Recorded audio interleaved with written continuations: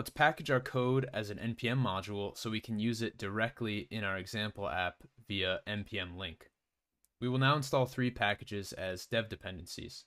The first is Rollup, the second is the standard TypeScript plugin for Rollup, and the third is tslib, which is required by the TypeScript Rollup plugin. So that is npm install, save deb, Rollup,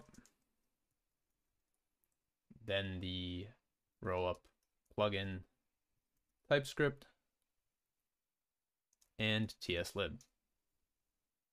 Now we'll create a rollup.config.js file in the project root.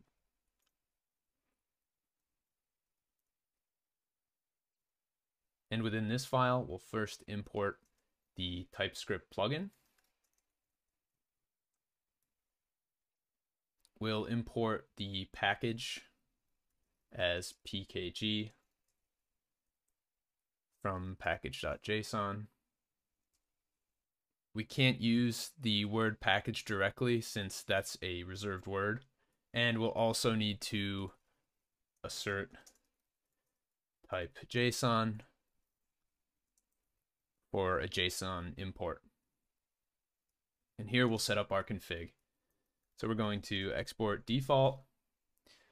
First we need to define an input for Rollup to go off of. That will be an index.ts file, which we have yet to make. And the output for the file, we'll use the package.json main key.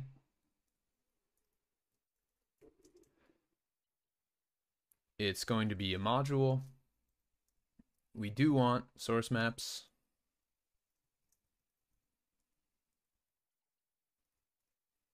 And we'll set strict to false.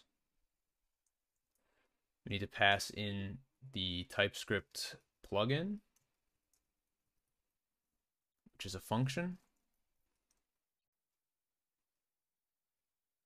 and the external library that we're using is React. Next, we need to update our build script. And instead of using TSC, our build script becomes rollup-c. The -c flag tells Rollup to use our rollup config file when packaging. Finally, we'll need to expose the files that we want to package, in this case, the usepleasestay.ts file. And to do that, we'll create a new index.ts file right in the src root.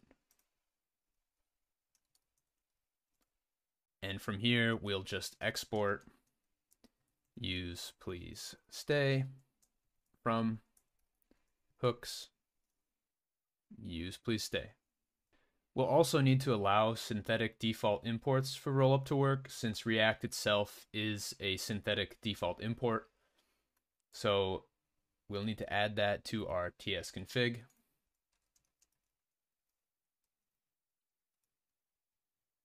And we'll also set declaration to true.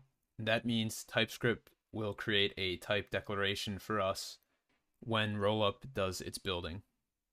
And outside of the compiler options, we should also be sure to define and tell the TypeScript compiler which files we want to include and those we wish to exclude during the build process.